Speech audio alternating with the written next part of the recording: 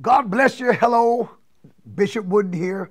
I'm excited about the night. Now, I know I tell you all the time I'm excited, but you know, my friends, to be honest with you, these are some, to say the least, weird times in which we live.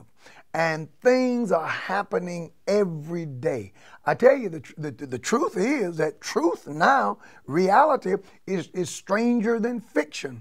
Sometimes the news is more of an attention getter and holder than a good movie, because you see things played out that are actually taking place every day. And you wonder to yourself, Lord, what is this world coming to? Well, I'll tell you what you're witnessing. You're witnessing the fulfillment of the Bible. You're witnessing the fulfillment of Scripture. And the God of the Bible, my friends, now listen to me, listen to me.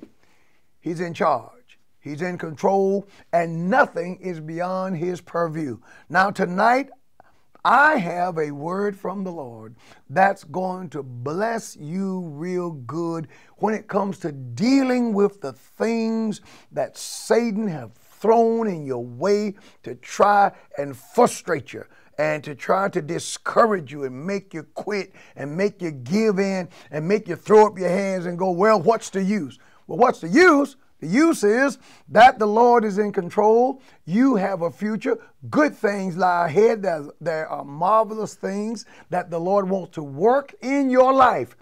And you can't give up, you can't quit, you can't stop. You can't let the devil attack you in the areas of business, relationships, education, health, home, you know, you name it. Listen, the God of the Bible has a remedy, and the remedy is the Word of God. Not magic, not some formula, not witchcraft, not some, listen, I don't have any water to sell you that came from the River Jordan. Nope, none of that stuff.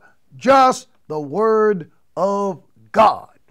So we'll see you tonight here at the Upper Room Church of God in Christ, and we're going to jump in the Word of God and see what the God of the Bible has to say to us. I'll see you tonight.